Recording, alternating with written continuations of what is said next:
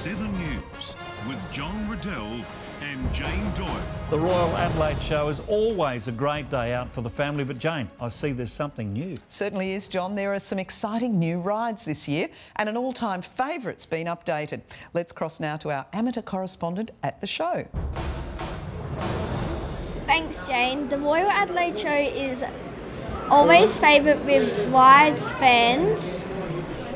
It's the one time of year we get all these great rides in the same place at the same time. That's right, Benjamin. New rides this year include the Haunted Castle, the double-decker carousel. Have you seen that one? Yes. And the Red Baron flying machine. Have you been on any, Benjamin? I've been on the Mega Drop. Wow. And I've already been on Sunday, and I went on the Triple XL, the Speed and the Spook. Goodness me, I'm exhausted just listening. Now, don't forget, all your show favourites will be back next year. So you can warm up on the classics before trying out the new ones.